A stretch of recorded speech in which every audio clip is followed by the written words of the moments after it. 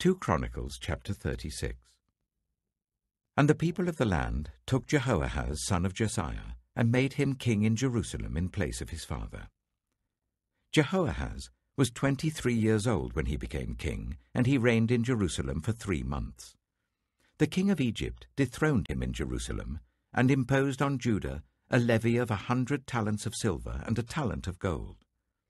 The king of Egypt made Eliakim, a brother of Jehoahaz, king over Judah and Jerusalem, and changed Eliakim's name to Jehoiakim. But Necho took Eliakim's brother Jehoahaz and carried him off to Egypt. Jehoiakim was 25 years old when he became king, and he reigned in Jerusalem for 11 years. He did evil in the eyes of the Lord his God. Nebuchadnezzar, king of Babylon, attacked him and bound him with bronze shackles to take him to Babylon. Nebuchadnezzar also took to Babylon articles from the temple of the Lord and put them in his temple there.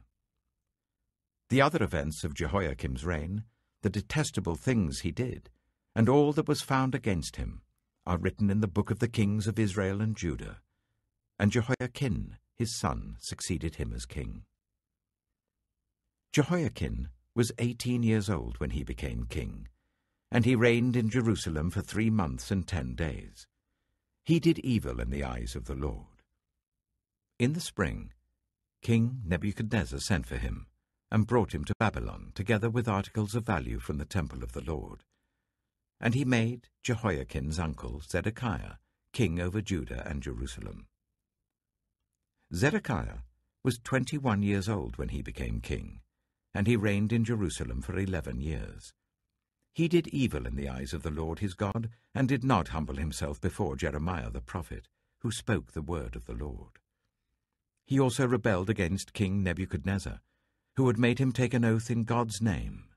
He became stiff-necked and hardened his heart, and would not turn to the Lord, the God of Israel. Furthermore, all the leaders of the priests and the people became more and more unfaithful, following all the detestable practices of the nations and defiling the temple of the Lord, which he had consecrated in Jerusalem. The Lord, the God of their ancestors, sent word to them through his messengers again and again, because he had pity on his people and on his dwelling place. But they mocked God's messengers, despised his words, and scoffed at his prophets until the wrath of the Lord was aroused against his people, and there was no remedy. He brought up against them the king of the Babylonians, who killed their young men with the sword in the sanctuary, and did not spare young men or young women, the elderly or the infirm. God gave them all into the hands of Nebuchadnezzar. He carried to Babylon all the articles from the temple of God, both large and small, and the treasures of the Lord's temple and the treasures of the king and his officials. They set fire to God's temple and broke down the wall of Jerusalem.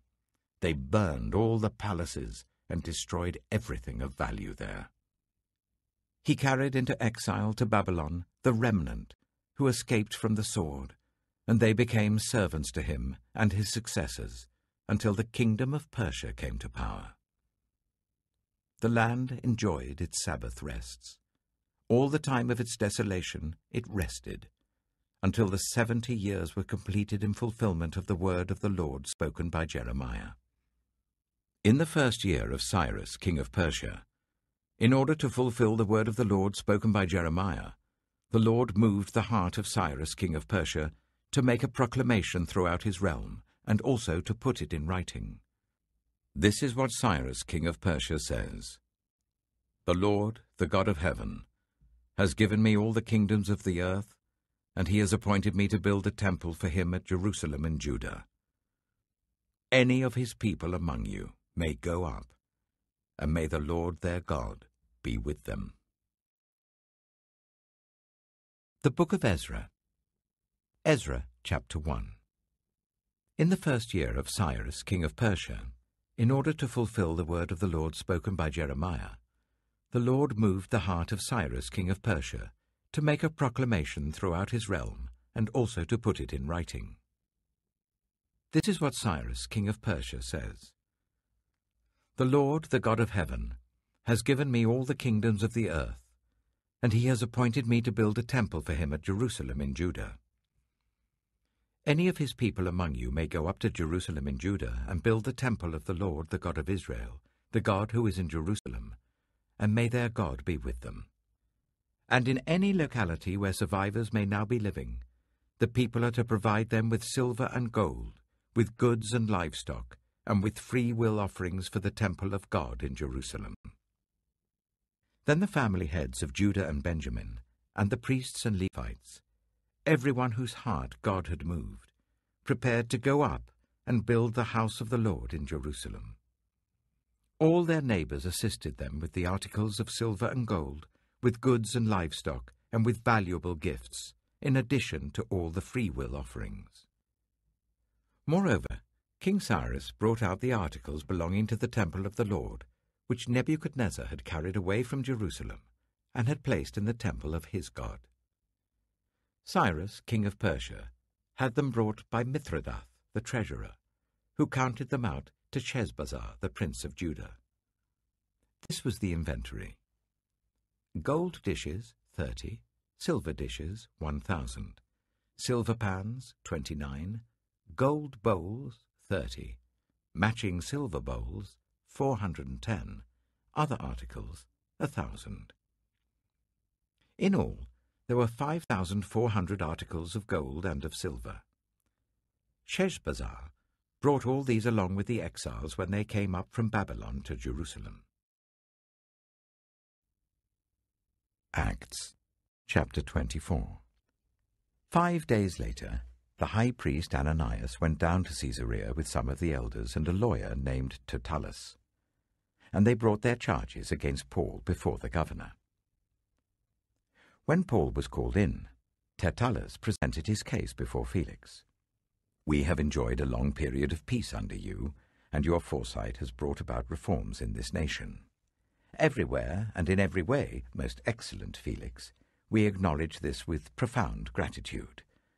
But in order not to weary you further, I would request that you be kind enough to hear us briefly. We have found this man to be a troublemaker, stirring up riots among the Jews all over the world. He is a ringleader of the Nazarene sect, and even tried to desecrate the temple. So we seized him. By examining him yourself, you will be able to learn the truth about all these charges we are bringing against him." The other Jews joined in the accusation, asserting that these things were true. When the governor motioned for him to speak, Paul replied, "I know that for a number of years you've been a judge over this nation, so I gladly make my defense. You can easily verify that no more than 12 days ago I went up to Jerusalem to worship.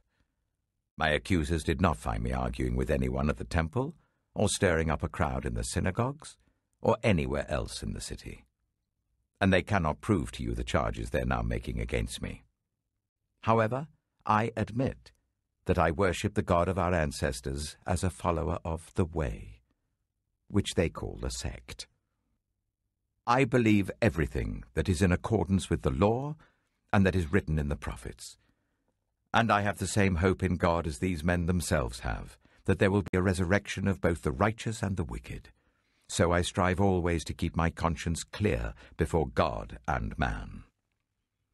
After an absence of several years, I came to Jerusalem to bring my people gifts for the poor and to present offerings. I was ceremonially clean when they found me in the temple courts doing this. There was no crowd with me, nor was I involved in any disturbance. But there are some Jews from the province of Asia who ought to be here before you and bring charges if they have anything against me. Or these who are here should state what crime they found in me when I stood before the Sanhedrin, unless it was this one thing I shouted as I stood in their presence. It is concerning the resurrection of the dead that I am on trial before you today." Then Felix, who was well acquainted with the way, adjourned the proceedings. "When Lysias the commander comes," he said, "I will decide your case." He ordered the centurion to keep Paul under guard, but to give him some freedom and permit his friends to take care of his needs. Several days later, Felix came with his wife Drusilla, who was Jewish. He sent for Paul and listened to him as he spoke about faith in Christ Jesus. As Paul talked about righteousness, self-control, and the judgment to come, Felix was afraid and said, "That's enough for now. You may leave. When I find it convenient, I will send for you." At the same time, he was hoping that Paul would offer him a bribe, so he sent for him frequently and talked with him. When 2 years had passed, Felix was succeeded by Porcius Festus, but because Felix wanted to grant a favor to the Jews, he left Paul in prison. Psalm 9.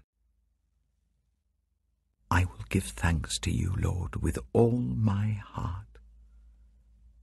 I will tell of all your wonderful deeds. I will be glad and rejoice in you. I will sing the praises of your name, O Most High.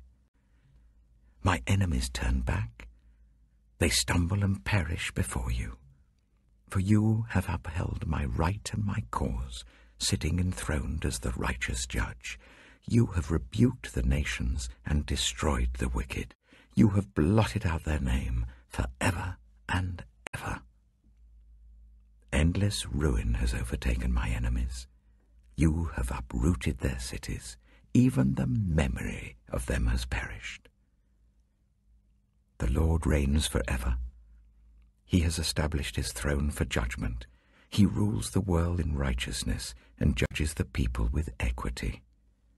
The Lord is a refuge for the oppressed, a stronghold in times of trouble. Those who know your name trust in you, for you, Lord, have never forsaken those who seek you. Sing the praises of the Lord enthroned in Zion. Proclaim among the nations what he has done. For he who avenges blood remembers. He does not ignore the cries of the afflicted. Lord, see how my enemies persecute me. Have mercy and lift me up from the gates of death, that I may declare your praises in the gates of daughter Zion, and there rejoice in your salvation. The nations have fallen into the pit they have dug. Their feet are caught in the net they have hidden. The Lord is known by his acts of justice. The wicked are ensnared by the work of their hands. The wicked go down to the realm of the dead, all the nations that forget God. But God will never forget the needy. The hope of the afflicted will never perish. Arise, Lord. Do not let mortals triumph. Let the nations be judged in your presence. Strike them with terror, Lord. Let the nations know they are only mortal. Proverbs chapter 4. Listen, my sons, to a father's instruction. Pay attention and gain understanding. I give you sound learning, so do not forsake my teaching. For I too was a son to my father, still tender, and cherished by my mother. Then he taught me, and he said to me, Take hold of my words with all your heart. Keep my commands, and you will live. Get wisdom. Get understanding. Do not forget my words or turn away from them. Do not forsake wisdom, and she will protect you. Love her, and she will watch over you. The beginning of wisdom is this: get wisdom. Though it cost all you have, get understanding. Cherish her, and she will exalt you. Embrace her, and she will honor you. She will give you a garland to grace your head, and present you with a glorious crown. Listen, my son, accept what I say, and the years of your life will be many. I instruct you in the way of wisdom, and lead you along straight paths. When you walk, your steps will not be hampered. When you run, you will not stumble. Hold on to instruction, do not let it go. Guard it well, for it is your life. Do not set foot on the path of the wicked, or walk in the way of evildoers. Avoid it. Do not travel on it. Turn from it, and go on your way. For they cannot rest until they do evil. They are robbed of sleep till they make someone stumble. They eat the bread of wickedness and drink the wine of violence. The path of the righteous is like the morning sun, shining ever brighter till the full light of day. But the way of the wicked is like deep darkness. They do not know what makes them stumble. My son, pay attention to what I say. Turn your ear to my words. Do not let them out of your sight. Keep them within your heart, for they are life to those who find them and health to one's whole body. Above all else, guard your heart, for everything you do flows from it. Keep your mouth free of perversity. Keep corrupt talk far from your lips. Let your eyes look straight ahead. Fix your gaze directly before you. Give careful thought to the paths for your feet, and be steadfast in all your ways. Do not turn to the right or the left. Keep your foot from evil.